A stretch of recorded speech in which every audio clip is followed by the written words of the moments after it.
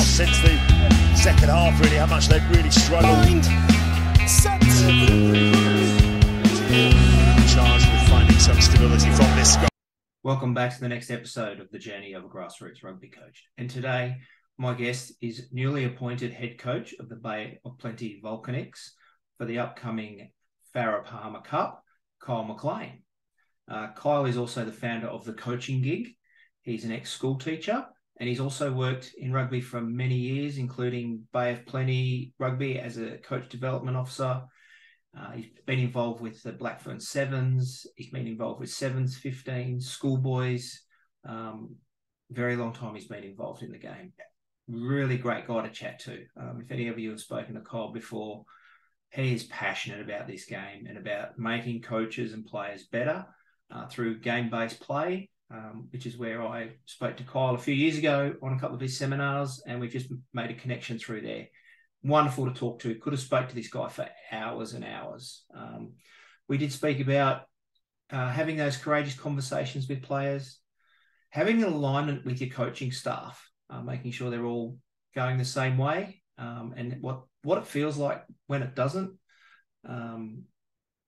Also talking about connecting with at high performance level, understanding the motives of players, peer coaching, game-based stuff, learning content, and the learning is in the content.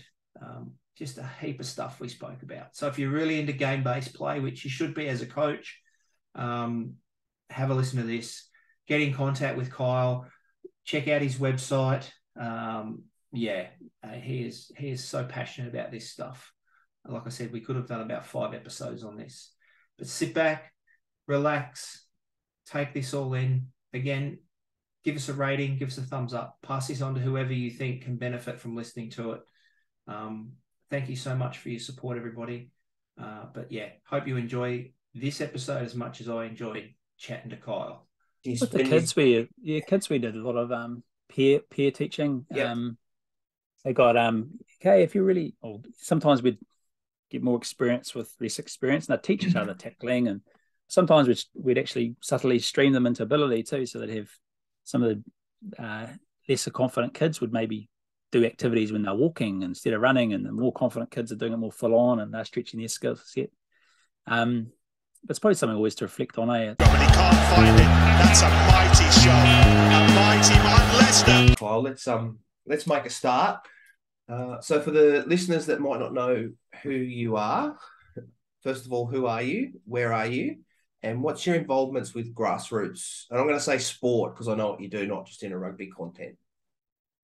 G'day, Bully. No one will probably know who I am, mate. My name's Kyle McLean, and my work at the moment's got my own business called The Coaching Gig, and set out on a mission, I guess, to support grassroots coaches and help them survive and thrive. And formerly before that, I was an ex-school teacher, taught for 10 years in primary and secondary, did work for a local provincial union called Bay of Plenty Rugby in New Zealand here, in various roles, secondary school rugby manager for a bit, did the academy manager role under Clayton McMillan, who's now the Chiefs head coach, and also Māori All Blacks coach. When he started at Bay, I went into that role, and then jumped out after a couple of years and went back to the community space into the coach development role, which I loved and still do. My heart was in the community game, and my heart was looking after the forgotten soldiers out there, mate. Often, the sporting organisations will say they're the really important people in the puzzle, but not always replicated through the support and resources we provide them. So I'm still on that mission. 2 years self-employed now, and managed to do some work with some national sporting organisations here in New Zealand and learning heaps. And and then so grassroots, it's all my whole life's dedicated to that, to be honest. And but also coached a premier team here in the Bay of Plenty and this year, and also my son's under-9 team. And this afternoon, mate, I've got the Ripper Rugby module starting here locally, and I'll be dad coach there, which more dad facilitated, to be honest. There's no coaching involved. We're just going to rock up and play, but we'll make sure they all get even game time. So yeah, and that's it at under 9 level, mate. It's running around having fun. Yeah, no, that's really good. Thanks, mate. So what got you into coaching in the first place? I was I was a school teacher, so I started as a primary school teacher with year 5 and 6s. And that first year, I coached our school team, and we played in the local competition. And that's sort of how it started. I did a little bit when I was at university, but that was sort of going back a bit. And then just really loved it. The same time I was refereeing, so I was sort of up and coming young referee and doing pretty well on that scene, and so I just chipped away and coached young people, and got to a point where I was doing pretty well with the refereeing and sort of looking to go that next step. Was sort of ranked number 1 in our province, and things were going good. But I just got to a point where I just had a guts full of it, and and actually just realised how much I loved the coaching part, and it was keeping me up all night thinking about stuff. And so then just sort of stuck to that, and never really looked back really. And probably like you, Bully, most of my daylight hours and sometimes my night time thinking about coaching and coaches and how we can help, all that stuff. But that's how it started, mate, back in the primary school days. And I thought I was really good because our team went undefeated, and I thought, man, I'm a good coach. And then we went and played another school from down the road and got pumped by about 50 points. So that was a lesson, wasn't it? Oh, mate, yeah. We were big fish in little pond, obviously. Yeah. No, that's, mate, I know quite a few coaches that have been through, and I've been through that as well, mate. Yeah. Thinking you're the next national coach, and then your bubble bursts real quick. Yeah, that's it. So during that journey that you've been on, mate, as a coach, and of course we're always learning, what's a heartbreak or a disappointment that you can share? And the reason I ask is because we've all had them as coaches, and I think a lot of the times in the early days we have those setbacks, disappointments. And a lot of coaches will just go, no, that's it, I'm not good enough, whatever. And they throw their toys out of the cot and they walk away. But the good coaches go, yeah, that was pretty crap, but what have I learned from that? And it makes us better coaches. Yeah. Well, it's interesting that question, because the first thing that comes to mind is there's losses and things. Your team's lost games and lost competitions, or got to a final and haven't won it. And you sort of remember all those moments, but then when you really dig deeper, it's probably not really a disappointment, because it's really attached to your ego, isn't it? So I think probably the biggest one for me was, I don't know if it was a disappointment, but the biggest learning curve I had was coaching a local provincial women's team, and I was sevens team, and we were coaching with another lady who's awesome. Anyway, long story short, she had to pull out because of family reasons, and then new coach, just been appointed as head of women's rugby, decided that he'd jump in and take over, and I'd stay as assistant. But he brought 2 other coaches with him, and that was sort of back end of a pretty full-on provincial 15-a-side men's comp. And it just never worked. It really just clicked. It got to in a selection meeting, and we had and I was going through this, grappling with some personal challenges, such as not personal challenges, some stuff around ability to be, I guess, courageous and brave and have tough conversations with people.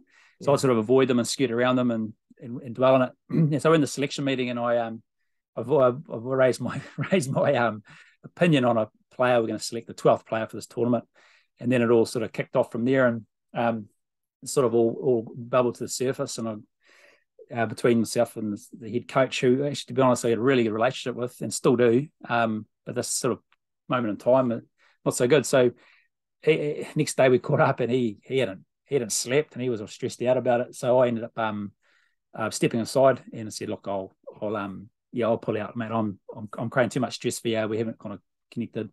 What's best for me, what's best for you and the team is that I step aside, and so I did, and a couple of weeks out from nationals, and just to give him that space. But I guess the learning was I guess how you deliver those kind of conversations. So in hindsight, I should have probably said, hey, hey, do you mind if I give my opinion on this, or feedback, and also that real alignment around a right alignment with your coaching crew. It's massive for me now. Like that's a disappointment or heartbreak, yes and no. Disappointed that I couldn't complete the campaign, but I had to sit back, and it was bloody hard because and actually go, what's best for the team and what's best for the coaching group, and I thought at that time it was for me to step out. There were still 3 of them there to go, but it was a bloody pretty challenging month or 6 weeks to go through that. And you're worried about what people think of you, and they think you're a quitter and all this kind of stuff, but you had to stay true to your values. But then the learning we unpacked from it was pretty awesome. And now that sort of dictates everything around how I'm looking for what to get out of coaching. And for me, it's not what team I'm going to coach or what level or grade. It's the people you got around you that makes it.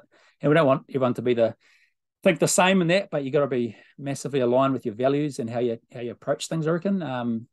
That's an awesome club season I've just had with these 2 up and coming coaches, and that was the appeal. And we had really good growth as individuals, real open. I guess the word vulnerability is sprouted around a lot in the moment, but it was like that. We had we didn't know everything. We supported each other in other areas. We had robust discussions, and we worked hard together, and it was bloody real fun. Like I really look forward to going to training every week. Where campaign I was just talking about before, I was dreading trainings and stuff, So that's probably the biggest one I've had, and that kind of transcends into other areas of life, like working with in a work environment or relationships you've got. The learnings I got from that was pretty massive. Because I'm probably a guy who likes to grapple with things and challenge things and test things a bit. But you got to do it tactfully, right? Yeah. And that's a good point, mate. Like we've all been in situations where whether it's yourself or someone else in the coaching team or the team itself just doesn't fit. Doesn't mean they're a bad person, you're a bad. They just don't fit either what you're trying to achieve or the dynamics or I've got mates that I would never coach with because I just know that like good blokes and all that, but we would just it just wouldn't work. And that's not saying you're a bad coach, I'm a bad coach. We just don't work together well. 100%.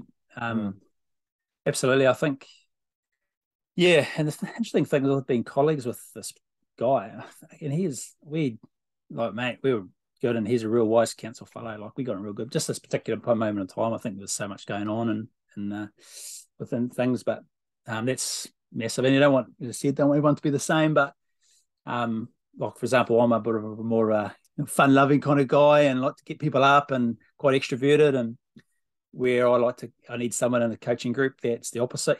Someone that can be gruff and give the team a spray if they need, or can do that, but there's a little bit of difference because you don't want to all be the same either.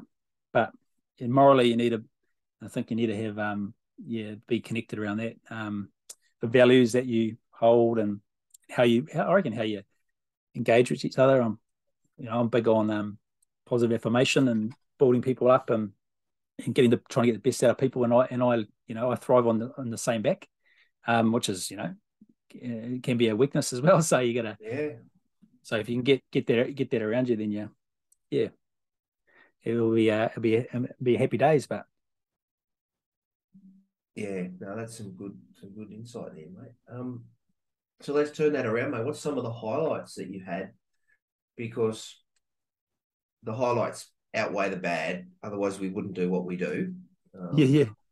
So what's a highlight that you've had as a coach that sort of you might have got some learnings out of it as well, or just the good after the bad type stuff?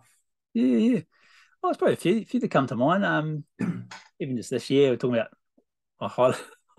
highlights were usually having a big bottle of beer on a Thursday night after training and chewing the fat with other coaches and some of the young fellas. But that was good. But I guess I had probably a few good ones when I was coaching. My first, probably more, I guess you call it serious coaching stint. I was a young teacher at a high school over here, and we managed to get the team to qualify for the national touch tournament for the first time the school had done it in mixed touch. Actually, after that, I went overseas and they won the nationals a couple of years after that. But yeah, I remember qualifying for that, and we went to 9-all and went to 9-all full time. We had to win to guaranteed, and went to a drop off. Drop off for those people that know is you have 6 on the field, and then an extra time and touch. You drop a player off every 2 minutes, and we got down to 3-on-3, full field, and we managed to defend our line for like a full set of 6 or 3 people. Then they turned it over and made a couple of quick subs and went down and scored. And I remember the feeling of we've qualified was pretty amazing. Another one was probably the first 15 I coached in England, and it's called a school called the Perth School in Cambridge, and I became really, really connected to the people of that place. I was head of year, and I had this group come through for 3 years. Actually, the school went co-ed, but they were the last all boys group. So I was really close with them and their parents and all that stuff. But they coached their first 15, and we had this local derby against this school called the Lees, and all my time I coached there, never had a one of the senior teams I coached never beat the Lees actually. So same thing. We happened last game, the very last game I was in coaching the first 15, which I didn't know it was going to be at the time, because just after that we found out my wife was pregnant and we came home to New Zealand. But just remember being in the huddle after that last game, and a few of the boys spoke, and I couldn't really get any words out, and I put my head down, and a few tears came out, and just the emotional connection you had to these young fellas, and the way these senior boys especially that had grown through the season and started taking ownership of the team and leading it themselves. And I just saw, because I had this story when we halfway through the season, we turned up to this training ground, and I was sort of driving all the energy of this team, and I thought, shit, I can't do this forever. I need to let these boys lead a bit more. So sort of right, I'm not going to they're going to sort themselves out on the bus. They're going to put all the equipment on. I made sure the jerseys went on, but none of the balls and bibs and cones went on. So they got to the ground, because that was their job to do it all, but they weren't. They got to the ground. Hey, sir, where's the bag of balls? And I was like, I don't know, mate. Where are they? Did you put them on the bus? I didn't put them on the bus, Anyway, they went and found this little size 3 rugby ball and warmed up with it. And we had this big debrief on the way home. I said, you guys need to, it's about time you guys took control. I'm the one driving all the energy. I'm the one sorting it all out. They did. Next training, I turned up. They were there 10 minutes early, sorting themselves out. Second to last game, about to jump in the huddle at half time, and the captain goes, sir, I've got this. And kept me out of the huddle, and I was like, that for me was success. It was like boom. And then week after we played that last game, and just to see how they grew, it was pretty special. That was real fond memories. I still stay in touch with some of those guys as well. It was 10 years ago. They were all in England. Had one of them actually come through in a camper van a few years ago and stay, and that was pretty special. And probably the other one is probably a big one, and it's probably links back to what I was talking about earlier around coaching the New Zealand secondary school sevens team, and called the Condor sevens team, playing the World Schools. Actually, we tipped up Australia in the semis, mate. We bloody gave them a tallying. Anyway, that was only a week-long campaign, but we had this just a real awesome, those short campaigns, you can do a little bit, they feel a bit different. You can create a bit more excitement, but had a really awesome head coach, a guy called Hayden Reid, who used to play for the All Black Sevens for a number of years. In fact, Gordon Titchens writes in his book how much of a legend he is. Rido would be the number one trainer, and story goes that he ended up needing to go to hospital one day and he'd be on a drip because he emptied the tank in training, and old Titch goes to the hospital and Rido, you're right for the trial today. He goes, ripped the cord out of his arm in hospital, went back to training, and played this trial game, but he pretty much collapsed at half time. But Gordon Titchens went, yep, he's the guy for us, and he ended up playing 5 years for the All Black Sevens. But he was a head coach, and he's just a real massively empowering fella, and he made you feel like 10 foot high and bulletproof, and the boys felt the same, and the coaches all had their roles, and it was just a real special week around learning around leadership and theming and how to empower and inspire people around you, and so there was probably a few memories that come to mind. But more recently, mate, big bottles on a Thursday night. Yeah, nice. Yeah, and sometimes they're the good moments, just sitting around having a beer and a chat and connecting with players and people, and yeah, and like you said, I agree, Billy. I think it's look, I am big on that whole we've gone probably a little bit PC and stuff like that, but there's a place in women and men, and I'm obviously coaching the men's space, but for men to actually, get around with another group of men and talk rubbish and connect and have some purpose, they get away from their work environment, catch up with mates, talk rubbish, go home. It's all, it's all above board, and most of the guys don't have to have a beer. They might have a fizzy drink, but I reckon coaches can capture that stuff. Really important. Obviously, it looks different when you're in youth space, but you don't have alcohol involved, hopefully. But finding ways for people to connect, I think, and face to face, in person, not off devices. It's massively important, I reckon. But yeah, and it's a good thing to remember too that, like in the senior space, these guys are coming from work. They might have had a long day on the tools, got a shit boss. They just want to have a bit of, let some energy off, have a sit around, talk to some mates, go home. Youth the same. They could be coming from school, they've got exams or, whatever. It just gives them that opportunity to blow off some steam, have a yarn to someone. Like you said, just talk rubbish for 20 minutes after training and go home feeling better.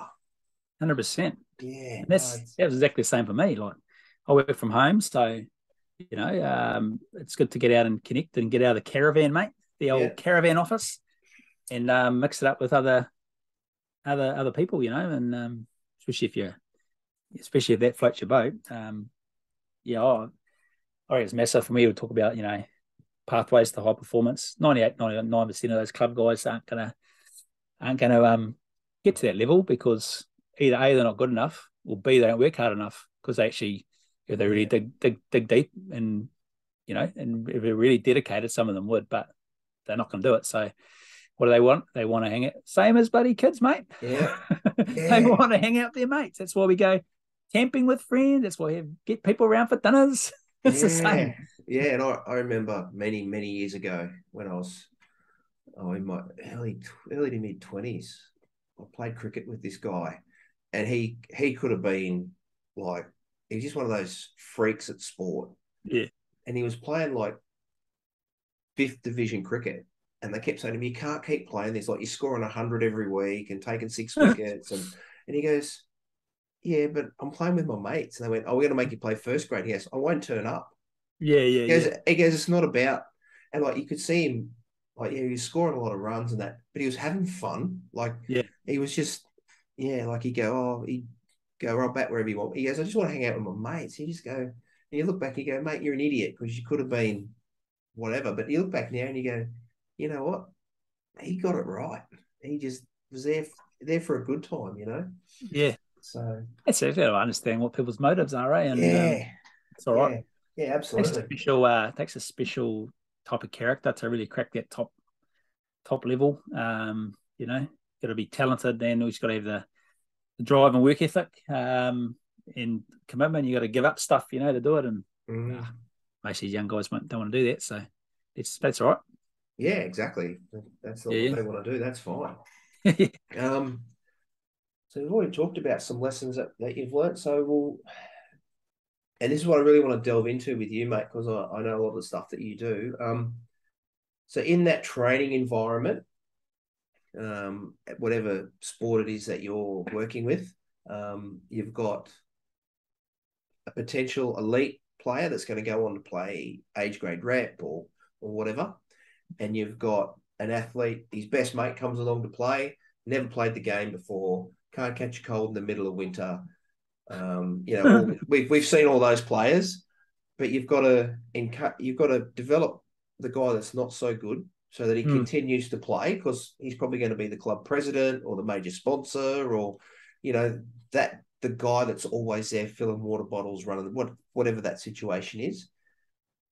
But also keeping that potential elite player engaged so that they can fulfill their potential as well. So what do your training sessions look like when you've got those types of athletes? Yeah, good question. I think it's probably the most asked question I get in my role is how do you cater to different ability levels? And side note, you Aussies have always got good little sayings, haven't you? What's that one? Couldn't catch a cold in the middle of the winter. They like Can't catch a cold in the middle of winter. You can use that, mate. Yeah, you can use that one. I'll quote you, but yeah, I think there's some. That's a good question. There's lots of there's different ways, and sometimes the theory and the reality is a little bit different. Yeah, absolutely. Oh, the good guy, just chuck him in a program somewhere. So what it look like at Clubland, which there's probably a good example. We've got a couple of guys in this local Steamers team, really dedicated. They're actually in a program, and they're playing club footy as well. So one of the challenges I think we had this year was around their workload and understanding, and the guys in the academy programs that are in that, understanding what their workload looks like, what their how they, not just their training, but also their workflow as far as their analysis, key messages they're getting from people. Where there was a big gap this year, we said, oh shit, well, we're giving them feedback on this. Is it aligned to what the provincial guys are saying? So we had a good sit down with the academy manager and to get that, and they identified they actually had a gap with it as well. So I guess that's that high end connection there. But as far as within your own team environment, and I know it's different. Not all ages have that. I think you still with those more experienced guys and stuff, you can use them as sort of leaders and mentors. That's probably one of the easier ways. I find that if you don't get the top guys on board, because necessarily people look to the more talented players for guidance. It's just sort of how it naturally works. Even if they don't want that sort of attention, people will look to them anyway because they're skillful, talented, or got a bit of ability. So you get them on board. So that was probably some good learning this year. If I was going to deliver a message to the team, I was coaching the defence. There was a key guy I had to get on board with it beforehand. So that would involve conversation before the training. Before the training prior. I'm going to deliver this content next week. What do you reckon? Give me some feedback. And then might involve a phone call a couple of times to do that. Quick catch up, that stuff, getting them on board. So that, and then using them to help the people around them. So essentially using you push, you're stretching those guys at the top around their leadership skills and the ability, I guess coach others around them. And we were having meetings with our leadership team every Tuesday, and started with the start of the season. They're always finding problems in the way they're playing or problems in other players. And we got to a point where we said, right, let's stop pointing the finger at the way we're playing and the way we're and other people on the team. We started getting to point the finger in. We were doing the same as coaches. We think we got this. We did this well last week. We thought we did this poorly. We're going to improve. And then that changed it slightly. But you start using them, and then we start identifying guys. Like anyone on this team you reckon are not quite fitting in, or we need a bit of support. Put us a bit of support around that kind of stuff. Getting guys that are new to the environment. How do you think they're fitting in? We're having those conversations, connecting with them. And then I guess the old ability-wise is, you're playing a team sport. Rugby, you're trying to play a certain way. You've got to just get in and know your role, and whether and then within that, you've got, I guess, some guys that can execute things that others can't. So you maybe give them a little bit more license, and you can implement into your game plan. So, for example, we had sort of tweaked things at the end of this year. We went, right, we had a really good centre and winger. So we started using them off our set piece and using them more wisely. And then if they weren't playing, then we wouldn't use those strike moves, for example. So there's all that kind of stuff to consider. So your profile. But then I guess, and this is in theory, this is easier than in practical, but trying to find ways to help each individual with their own development pathway. But shit, man, it's hard, I don't know if you find, Bully, but in a full-time environment, when I was academy manager, I'd sit down individually with these guys. We'd have 20-minute reviews of the game. They'd come and present stuff to me, blah blah blah. We'd have gym sessions. We'd do skill blocks. We'd be real intimate with them. But Clubland, man, they rock up at 6 o'clock, and your buddy started at 6:15. Yeah. And I'm bloody father of 3 boys, so I'd quickly make dinner at 5, eat dinner with them, get on the road, because that's not, it's like a non-negotiable in our family, is that I'm going to connect with my kids and my wife before I leave and make sure everything's in order. But make sure that I've helped with dinner and all that stuff, so that when I can go and do my hobby with not stressing out my wife and kids. So you're sort of rocking up and then trying to connect with guys, and sometimes that time's really short, and so we start pushing training back to 6:30. Cool, then we've got some time to connect with guys individually and have those chats. So structuring that in, but easier said than done, mate. Yeah, I don't know if I bloody answered your question because it's and that's why I asked coaches, because like you said, it's easy to go, oh, we're just going to do this and this, but like you said, they get there at 6, you start at 6:15, or they might get there right on start time, and you might be the only coach at a club. There's all these variables, but just trying to keep everyone connected and grow them and encourage. And with the kids, we did a lot of peer teaching. Yep. They got okay, if you really, or sometimes we'd get more experience with less experience, and they teach each other tackling, and sometimes we'd actually subtly stream them into ability too, so they'd have some of the lesser confident kids would maybe do activities when they're walking instead of running, and the more confident kids are doing it more full on and they're stretching their skill set. But it's probably something always to reflect on. It's what most of your listeners, what sort of grade are they normally? Is it all clubland or youth? Majority just clubland, mate. So adult club, and youth and junior, like that underage stuff. So that's what's good to have. Good other people supporting in your coaching environment, so you can all have your little areas and you can support the players. But I also think if you set up a really good training environment and the training's practice environment is well designed, players are going to improve through the design, and also just by playing the game, they'll probably get better as well. That's a really good segue, mate, for the next bit about playing games. Developing players through games at training. I know this is a thing that you're massive on. Just want to give the guys that are listening just how does it work for you? What does it look like? For guys it's everyone's saying now, everyone's swinging towards the game-based stuff. And I just hope we don't do what we normally do, is just go all this way and then all that way, and we never find that happy medium. Because there's some aspects of the game that we have to teach as a closed skill and then extend it into that game base. So we can't have everything as a game at training in a lot of circumstances, but for me, it's about getting the mix right between closed skills and then that game scenario, game sense stuff. So what's your thoughts around it, mate? It's good. I'll probably went out for a cup of tea and a scone with my darling wife, date morning just before, and had a date scone actually. It's good little pun there. And I was talking about we're coming on this podcast, and I probably asked about this, and what I've done in the past is it's been quite theoretical, I guess. And what we've sort of learnt over the past, so I've just completed my master's in this and did game sense, and we had a couple of teams, and I read probably 100 research articles on it and running a 40,000 word thesis, and got a bloody new app, and I've got 50 or 60 videos that coaches can use, blah, blah, blah. So I'm real deep in it.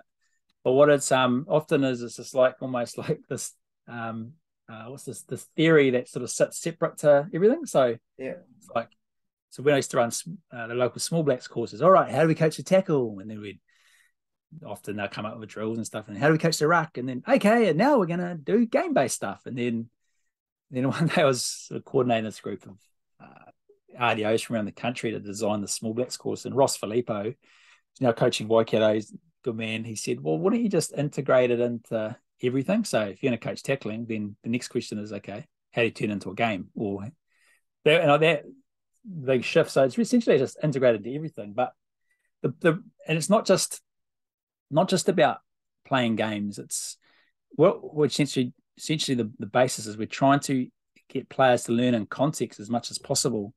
So learning, one way might be to play a game. So let's say, we could probably, because you've got mostly a rugby audience in clubland, I was coaching defense this year for the club. So we first went, right, okay, so how do we want to defend? All right. How much detail do you want this stuff, mate? Because there's if I want to talk about some of the technicalities of the Mate, defense. go. Let's go where it leads us. Okay, so big level picture. We decided, I did through the analysis I did of club rugby and the year before. We found that we were getting breached out wide the season before. They put lots of guys into the ruck. They're putting 3 in: tackler, assist, and a hunter from inside. So they're burning lots of guys at the ruck. So we're right. We're going to change it.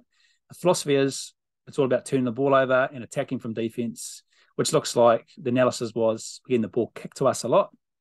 So we're going to do a lot of transition play from defense to attack. We're going to fill the field with more defenders. So we're going to have our winger floating slightly so that he can get back to counter-attack, which means now in our tackle setup, we've got one tackler and a checker, we called him.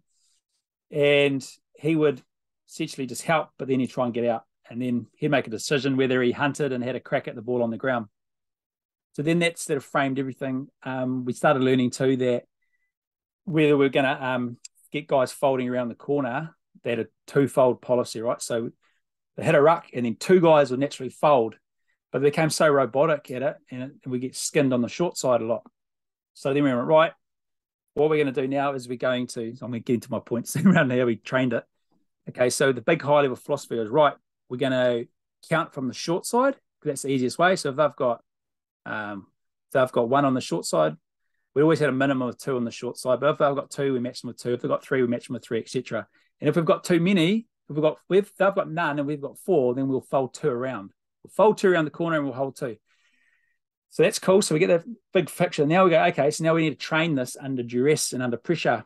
So we do things like we'd play games like if they had a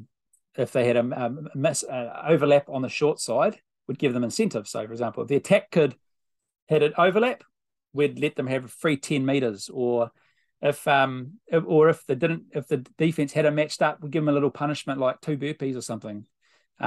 We'd do things like we'd do lots of kick counter games because we wanted to, and we had a policy around 4 behind the ball. So we're on defense, boom. How quickly can we transition into counter attack?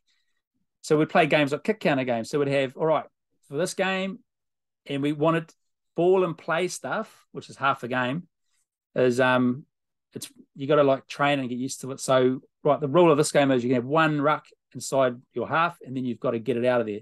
So they generally kick it. So then the rule would promote kicking, and there's shitloads of kicking in senior rugby, we found out.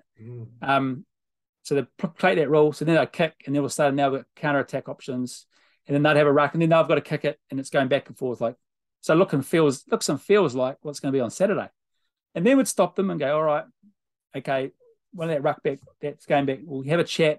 How can we get more behind the ball? What's our policy, guys? 4 behind the ball. Good. How can we get that happening? And they'll go, oh, we just need to work harder. Cool. What kind of lines are you going to run? And we'd start talking about efficient lines and running straight lines to fill the field and stuff like that. So they start unpacking it, and then it'll match to the analysis we did on Saturday. So I'd code every time we got it kicked, I'd pause it when they got the ball. How many behind the ball? Okay, this time we had 4. Awesome. Tick. What's the outcome of it? Oh, we got gain line. We then breached off the second phase. Perfect. We got 2 behind the ball. What's the outcome? Oh, we had to kick it back to them because we didn't have an option. So I guess it was like high-level philosophy around how we're going to defend. And then we sort of matched the training environment, and we came up with games, but also and that was like ball and play stuff. And then we'd do things like called jackal touch. We would have the hunter, we could have people hunting for the ball. So then they would start, there'd be turnovers at ruck time, and there'd be decision-making happening. And, it might be whole game, or we might have rules around the ruck, or we might do little activities like 4-on-4 or all sorts of stuff going on. But essentially it was around how we train in context as much as possible. So that was I guess some of it. And then within that, and you mentioned before about the closed skill stuff, we implemented because most people that think I'm in la land say, well, Kyle, you're just so all game based, just down the end of the spectrum. And I say to them, well, you show me any evidence that suggests that doing closed technical drills in isolation helps your performance. Because the answer is we haven't found any research to show that, but we have seen research if you train in context, you're more likely to improve in the game situation. So it makes total sense to me. So I haven't had it convinced, but there might be some psychological stuff going on, right? So the player goes, oh, I haven't done any tackling practice. I'm feeling a bit unconfident. Oh, I really need to do I really want to do some closed activities. Cool. It's player centered. The player feels that they need that. Cool, put it in. So what did that look like for us this year? Our tackle policy was chopping, rightly or wrongly. We wanted to chop to get them on the ground so we could turn ball over. So then we did 5 minutes of chopping every Tuesday, which was with pairs, 50 or 30 or 40, 50%, just going through 3 or 4 on each shoulder, tackling up, bit of maintenance, and we're just going around. But it wasn't in a closed drill. It was they were working in pairs, sort of sporadically, giving each other feedback. How'd that feel? And I'm asking them, cool, you've made a tackle. How can you get back to your feet quicker, back in the game, etc. So some big picture stuff around where we're going to defend, how we're going to counter attack, and then some small picture stuff around the tackle, and some detail. And then you've got bloody set piece, mate. Like, what do your setups look like on line out? How are you going to defend the back of the line out? What happens if it's a midfield scrum? What are you going to do? What's your connection with your 6, 7, 8? Well, that's cool. So we'd go 5 minutes every week doing our seam. We'll call it seam connections. Yeah. So we get our loosies for scrum time and our 9s and our 10s.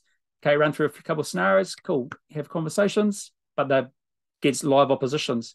Back of the line out, we had some funny stuff. We tried some funny stuff at the back. We had our winger at the back of the line out instead of the hooker. We had this theory that we're going to steal heaps of ball, and our winger would be at the back of the line out to counter attack. But and we had a really good hookers to jackal. And most traffic was coming. Sorry, bro, if I'm losing you. All the listeners are tuned out now.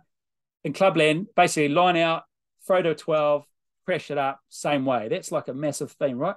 Awesome. That's a theme we see. Cool. We're going to set up a plan for that defensively, which means we're going to have our 7 and our hooker at the 10-metre line, because that's where all the traffic's coming. Now, they win the race to the gain line. They're our best tacklers. They're our best jacklers. They're on the ball. And then our winger was at the back for tip-offs, which worked in pre-season and then never really happened again. But you know what I mean? So, like, lots going on. But then when we come to what we've analysed it, how we want to play, now we need to train it in context. Yeah. Okay, that makes sense to me. No, it does. So it's sort of, yeah. And I think when I talk about closed skills, it's those one-on-one tackle drills and that type of stuff that because I do a lot of set piece stuff, so it's like the line out throws and the lifts and that stuff. But I also don't. I very rarely in season do static. Like, even if we do a line out, there's attack and defense. Good. We might, we always do a bit of a warm up for scrum time, just a bit of one-on-one stuff, and then it's full. And we might do 3 scrums. I said I want 3 good scrums. That's all I want. Bang, and we're away, and we move on to something else. Well, that's a good example of game sense. So that's they're training in context, and that's what we've got to also understand too. Within rugby, there's different skills. Like, for example, the scrum, which is the game stops. It's you can have well, I'm no expert, mate, but it looks like for me there's a bit of pushing, a bit of pulling, a bit of boring in. There's different angles happening, and the more players can experience and deal with that, the better. As opposed to traditional scrum machines, and same thing. I've never put my head in one of them, mate, but they don't care to push back. Or they're like tackle one of my colleagues has got one. They're like tackle bags, mate. They're good for a few things, but like you said, they don't hit back. They don't drop their shoulder. They don't pull you around. They don't. That's exactly the. I reckon I get one out. I get ours out once a year, twice a year, but that's more around timings and or if we're trying something new, we'll get it out, so we're not going full 8-on-8 type stuff. Well, the research I did is we had 2 teams that implemented a game sense approach. They get trained in context, all that kind of stuff I was just talking about before, and I interviewed the players throughout the season, and the front rowers actually said that like scrum machines are a waste of time. It's way better learning if we're doing live stuff. It's way better line out time if we're doing opposed line outs.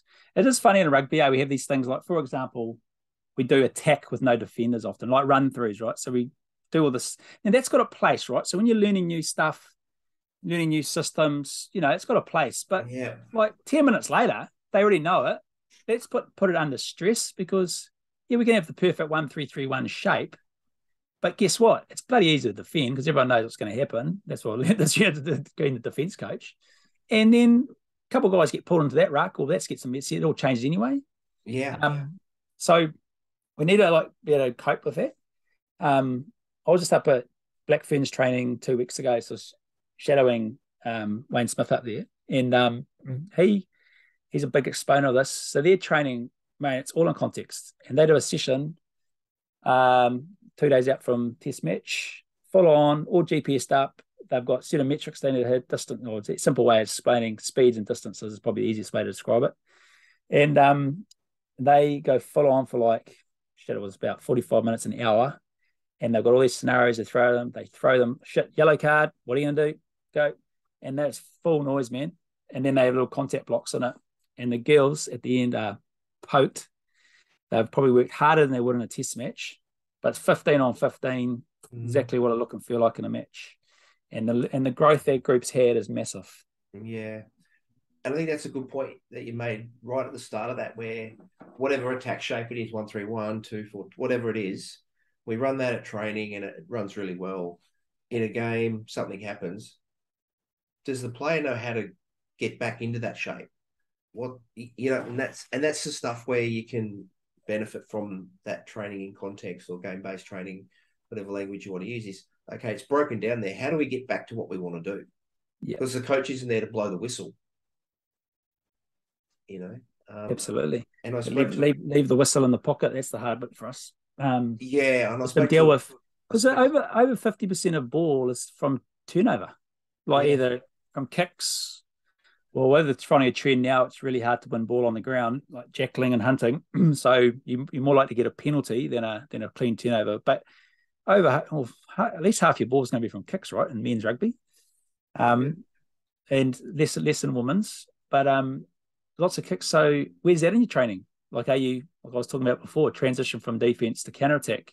Yeah.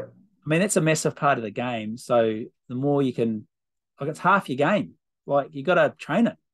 But I'll tell you what, a lot of, probably not people listening to this, Bully, they're well-educated people, but they'll be spending often 80 or 90% of their time practicing strike moves from scrum and line out, run 3 phases, blow the whistle, start again, do it again.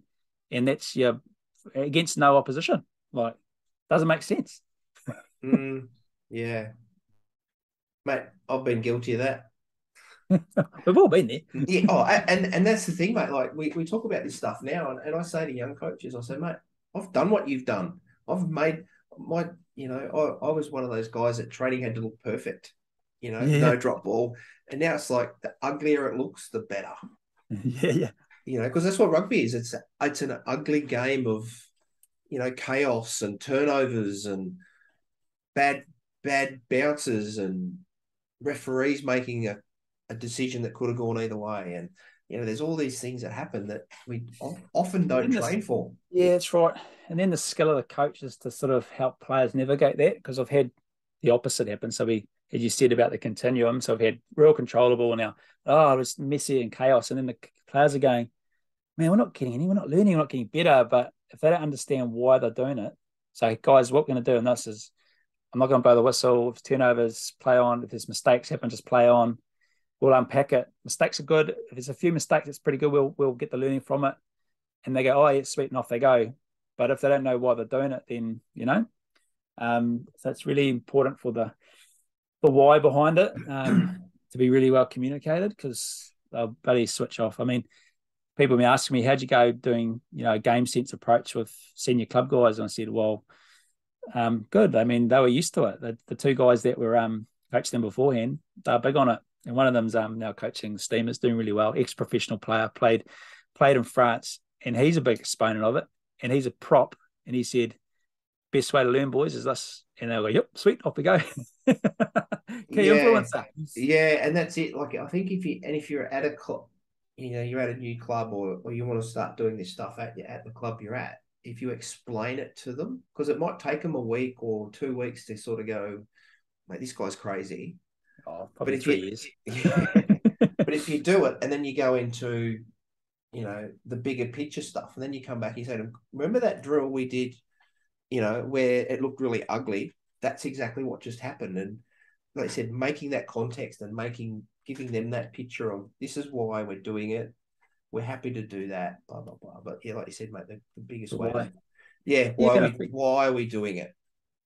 And then if that, let's say drill's a dirty word, right? So you have to do 10 press ups now, bully, but it's all right. So let's say it's a drill. Everyone uses the word drill, so I'm fighting a losing battle. I use the word, I'm trying to use the word activity. Yeah, there we go. More and more, but I know I say that to some people and they just go, what? So it's sort of depends who I'm talking to. I think it's for kids. Yeah, it's an activity. It's a game. Like, yeah, we're going to go and play a game, and they look at you and you just go, don't worry about it. And then my boys just go, I had a team once and they just said, can we play touch? And I go, yeah. And they go, oh, what are the rules? Because they just knew I would and I'd change the rules halfway through and they're just like, yeah. But once they got used to it, they loved it. So yeah, I think activities or drills, if you're going to take isolated away from a bigger picture game, then if you can make it look and feel like rugby, then great. So for example, what happens a lot in senior club rugby at the moment, if a team takes it to the edge, they're 9 times out of 10, they're going to hit a pot off 9. So that's going to happen a lot in the game. Very rarely, some teams play off 10, but most of them play off 9. They all play the same way. And that's really easy when you're a defence coach because you know what's coming, so you can prepare for it. So what do? Okay, we're going to train this little part of it. This is an edge ruck. Cool. What are they going to do off here? Oh, we're going to hit off 9. Cool. How are you going to set up? Good. Let's go. And then have a couple of those activities happening. And we did a fair bit of that at the start of the season to get them ready, Then we get them tracking all right. So let's start there and let's run into position and sort our spacings out and stuff. And then, because that's going to happen a lot as opposed to a lot of defense we've done in the past. We do like little activities like our ruck setup. What do you call them? Guard your posts or whatever you want to call them, A's, B's, C's, whatever. Yeah. And then everyone does the same drill. And the wingers are like, and the fullback, we had our fullback and 10 back. Fullback and 10 like, I'm probably never going to stand in that position. Why am I practicing that? Good point. Why don't you stand behind the line and organise them, which you're going to do on Saturday? So then that in the activity, get out of it. You're not going to be there. Go behind. You direct them. That's your role. 9s, what are you doing? You're in the boot. You're directing the A's and B's. Boom. Practice that, not practice standing in the line. You know what I mean? Yeah. If that's your policy. So, yeah, this makes more bang for buck, like shit. Yeah, and, that bang for buck stuff, like, I don't know about you, mate, but I've never spoken to a coach that goes, oh, yeah, I've got enough time at training to do everything I need to do. So getting that... They say they need more time, right? Yeah, like my head coach doesn't ask me anymore, how long do you want for scrums and lineouts? Because I said, mate, I'll take 2 hours. If you want to give them to me, I'll take them. Like, you guys always need more. No, mate, we'll do it all day. But you tell me what I've got, and then I'll design something around it. But getting that bang for your buck is going, yeah, well, that guy's never going to be in that position. Or if he is, it might be once in, Yeah. So, yeah, why is the 9? Why is the 9 in the bottom of that ruck? Or why is that 10 standing there when his role, even in an attack line, he's not going to be here. He's going to be, your first receiver or wherever. So, yeah, that makes sense as well when you're looking at time efficiency. 100%. Why are we doing this? Why are we doing that? Yeah. That was one of the biggest grapples this year as a coach early on so I came in as the third coach this year. They'd worked as a pair. So the 2 other guys, awesome fellas, worked as a collaboratively for the last couple of years. But one was the forwards, one was backs, pretty traditional. But then the one was attack, one was defense as well. So they had really clear roles. I came in. Now it's a little bit more difficult to manage the third coach around where you fit time in and all that. So I was struggling to get the flow of the week right. So the flow, I'd analyse the game, do my stats, clip a couple of things, really battled all season around how I can get that learning across, connect that learning from analysis to the players, but also, okay, how much time do I actually need in a week to nail the critical? And after probably 4 or 5 games, I went, right, I've got a feel for it now. And I had a little template, which was I need 35 minutes of defence a week, of which 20 minutes of it is fully led by me, the defence team, really defensive focus. The rest of it is integrated into other areas. So when I was saying integrated, kick counter, also transitional, that is integrated into game design we do, that we're going to do game blocks. set piece seam work. We might do a little, the 5-minute little block, but that would then be integrated into our scenarios that we're doing against the development team, 15 on 15, or I'd have a chat to them and then we'd be looking at that. So it's a lot lineouts they're doing is scrum and lineout work.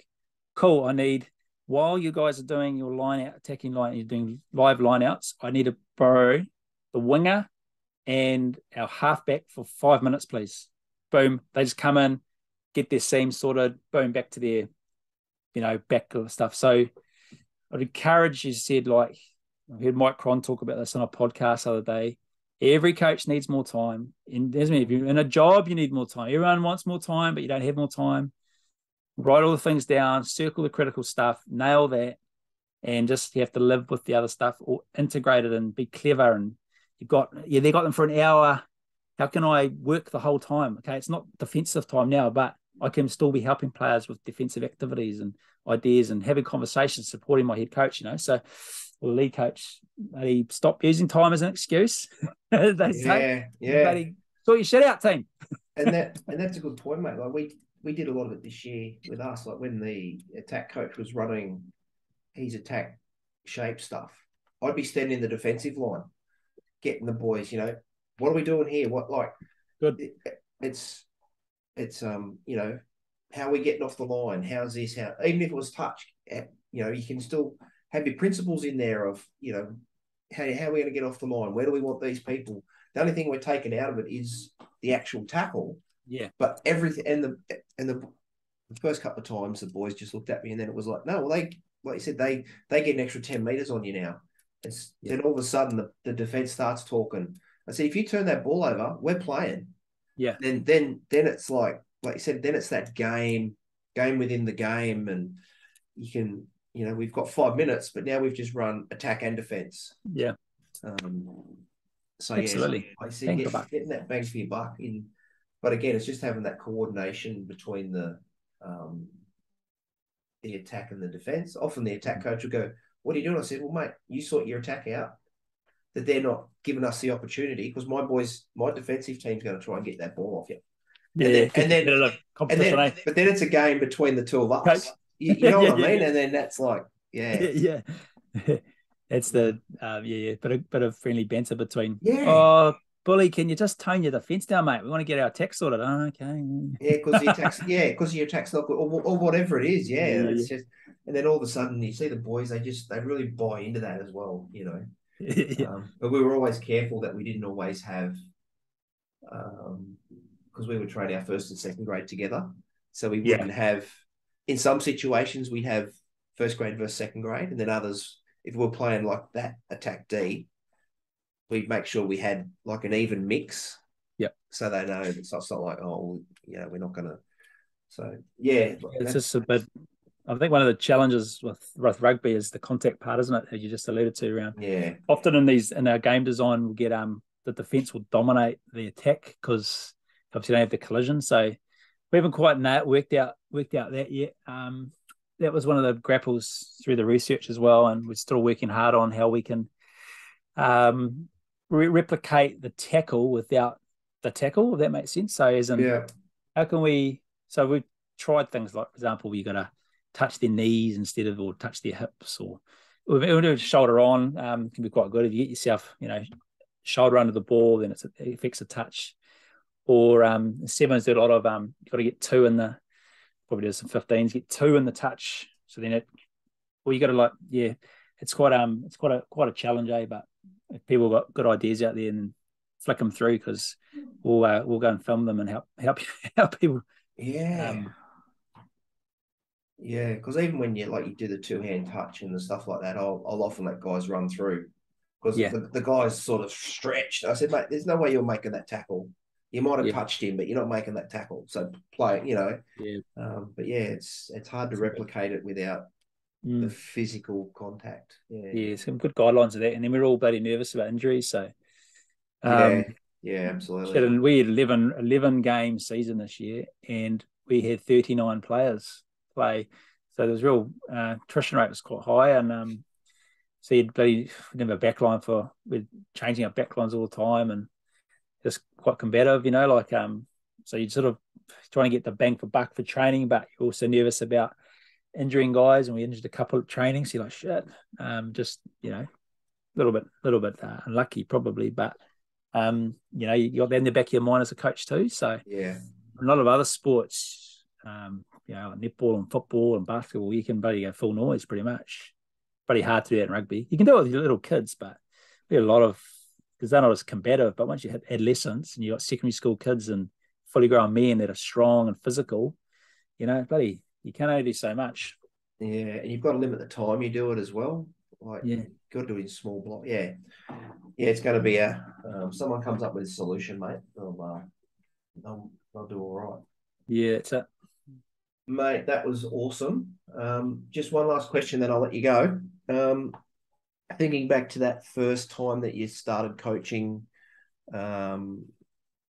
way back when, if you could go back in time now, what advice would you give yourself in that first season as a coach, knowing what you know now? It's a good question. I hear that question a lot. That given to people, probably just chill out a bit. Yeah, nice. I think I've heard that answered by guys like Graham Henry and people like that, and they made Steve Hansen, guys like that, have made massive shifts in their philosophy around. They're really dictatorial, and now they're a bit more player-centered, and they made big shifts in that. We'll probably haven't made those kind of shifts massively, but as far as I was always probably, you call it player-centered and fun-loving guy, but I've talked about some of the learnings I've had around who you get around you. But probably when I was coaching that touch team I was talking about, I was pretty full on. I was a young single fella then and absorbed a lot of my thinking and time, and I was living on site at school too, so that was all good. But I remember one of the guys, he was head boy, he was in the team, and he had to go to some function, and I was like, mate, we've got the bloody touch in my mind. I'm thinking, we've got touch training, like, this is like, do you have to really go to that function? Like, we've got nationals up in 2 weeks. Yeah. And then the guy who sort of mentoring Vit, we brought him on as the manager, Andrew Douglas, great man. He actually was coaching in the what's it called, the American League. He was MLR. coaching MLR. He was coaching there. He came on. He was director of sport at the school, and he came on and was the manager and sort of mentored me a bit without, officially, but I was true to the fact and get lots of tips from him. And he was massive on player relationships, and he just turned to me then and said, "Kyle, it's important for you, but is it what's important for him?" Yeah. And that was a good learning. I was like, yeah, it's a good point. His head boy's got a lot of pressure on him. It's actually really important that he fronts up to that kind of stuff. We can do without him for training, So probably I had put so much time and energy as you do as coaches, and probably just be a little bit more understanding of that. But that'd be one thing I've learned. It's gone along, and then probably lots of little things as you go. But I probably I've never used the 4 corners drill, that's for sure. At least a lot of, I don't know. Yeah, I have very, very long time ago. I can't even remember who it was. It might have been a Premier Grade club here this year, warm up with it, and I just stood there and I was just cringing, and the players going, "What?" I'm going, "Oh my God, they're still doing that." And they went, "Holy shit, I've seen that for years." I went, "Yeah, because it's a yeah." Well, I had a couple of people. Actually, one guy said, "Kyle, you're going to blow, beautiful traditions in rugby. 4 corners is a beautiful tradition, mate." I said, "Oh, you're probably right there. It's got a bit of a retro feel to it. Do we need to keep 4 corners in? Have I gone too far?"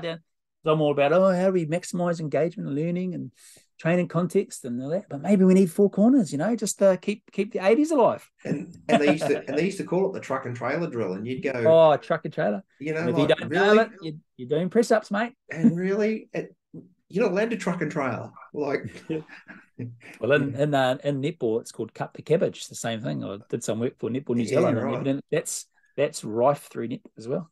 Yeah, okay. Every sport has them.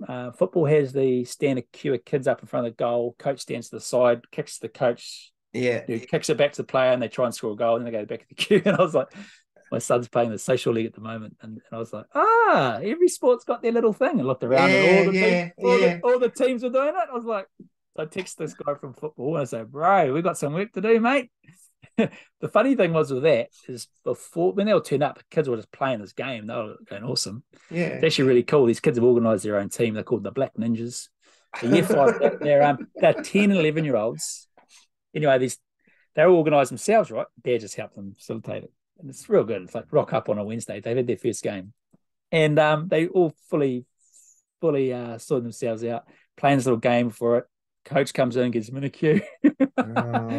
And then at halftime, real good fellas though. The coach are awesome dudes, they're all giving their little bits of feedback. I'm standing on the peripheral, and then they're all like eyes sort of going everywhere. And then this one player goes, "All right, boys, all we need is a diamond. One at the back, 2 on each." So it's 5 aside. 1 at the back, 2 on each side, and 1 up front. That's the goalie. And they went, "Yep, sounds good." And they went and did it. And the coaches are going watching. It's actually starting to work. I said, "Yeah, man. Like, it's amazing what kids can do when they're given the chance, eh?" Yeah. So it was coach control, but yeah, I thought it's quite funny. Mate, that is awesome. Where can people find you, mate, if they want to contact you through the coaching gig stuff? Yeah, coachinggig.com. Kyle at thecoachinggig.com. Probably this, I'm not sure if, I think when we first met Bully, we went to doing some online stuff. I ran an online game-based coaching thing or webinar for 4 weeks. Then I learned around this year we filmed heaps, and we had it on another platform. And at the moment we're in the place of creating the all-in-one one-stop shop app for junior rugby coaches, and hopefully secondary by next year. But that's really exciting, and that'll be free and accessible for coaches over there. Provincial unions and clubs and stuff can personalize things and add things in. Yeah, that'll be hopefully up and ready next year, and it's going to be it's pretty exciting. It's just a way of supporting more coaches more often, because we know like these podcasts are good ideas because people can listen to it when and where they want. The days of traditional workshops are probably, but they've still got a space, but they need to think differently. So I've invested most of my last 2 years trying to solve that problem. So yeah, pretty excited about that. But yeah, if you want to get in touch, and if they got any questions or thoughts or comments or solutions to some of our problems, happy to hear from them. Awesome, mate. Thanks very much. I have quite a few notes written down here, and I'm sure the listeners will take a heap away from this. Mate, thanks for your time out of your busy schedule. It's been great talking to you.